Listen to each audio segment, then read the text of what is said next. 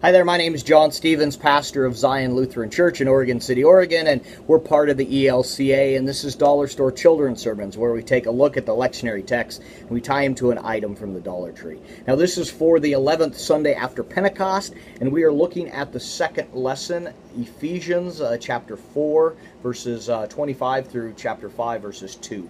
And I'm focusing on that line, we are called to imitate Christ, that we are to imitate God's love, that we are to imitate. And I love that. And so the item that I am using is novelty glasses. They're fantastic. You can put them on, and this idea of dressing up, that you're imitating something. And you could talk to the kids about what are some of the ways that they dress up. What are some of the superheroes they dress up? What are some of the ways that they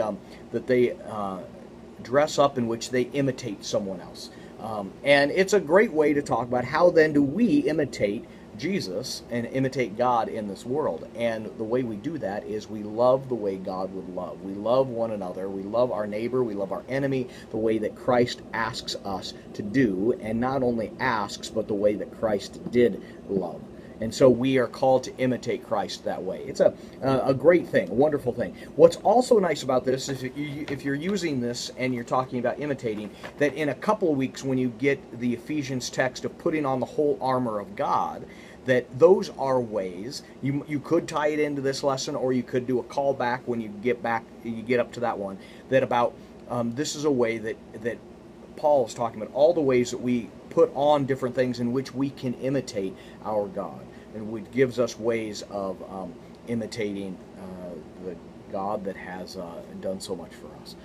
So anyway, that's what I'm thinking. So novelty glasses, imitating, and how we and this is just fun. I mean, sometimes we can be just too serious. I almost went back with the mustache kind of thing, because that's a good thing. But it could be this here. You could find another. I've used a cooking set before. You could talk about how we imitate folks in that way. So hope you can use it. I hope it's a springboard for your own ideas. Thanks for stopping by, and always, I hope you have a blessed week.